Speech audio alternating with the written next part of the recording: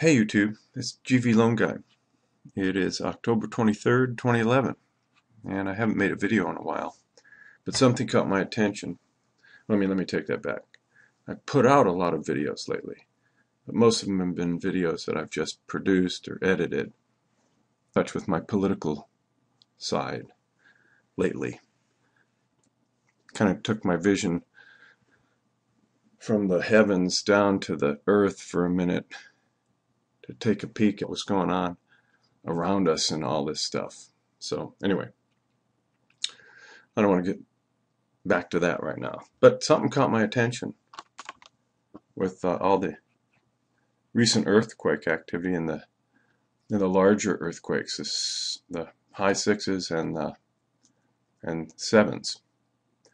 So I thought I would check just to see what was going on with the alignment and all that stuff. I've kind of been thinking about what originally got me started thinking about all this was the Mayan calendar and the December 21st, 2012 date and predictions of end world. What does all that mean?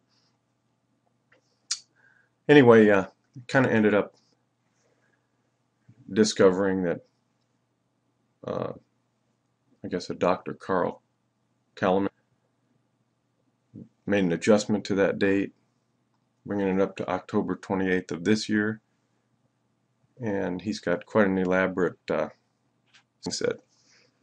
point to this point. Anyway, if this is really the case, then we're 5 days away from having a pretty major enlightenment, I guess, on a global wide status.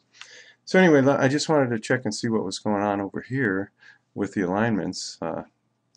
Somebody mentioned Jupiter, so I thought I'd check and see what the alignments were like with Jupiter and so on, where we are, and so I'm just going to kind of go through that here, see if I can bring this around here so we can get a look at it here on the straight line shot. Today's October 23rd, so here we are. Let's see if we can zoom in a little bit on this. Try to get this over here. Alright, so here's the line of the sun. Here's the Earth. Jupiter right out here.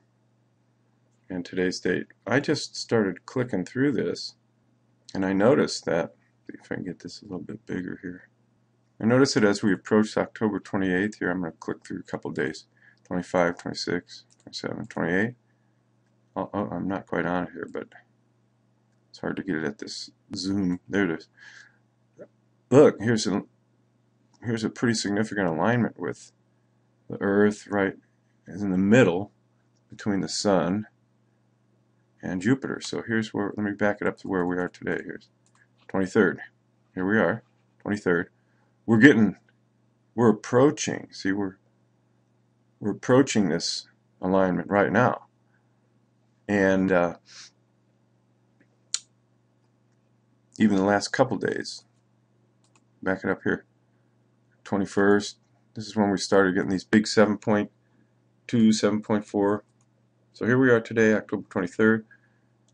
We're coming in here now to, here's the 24th, 25th, we're moving in, 26th, 27th,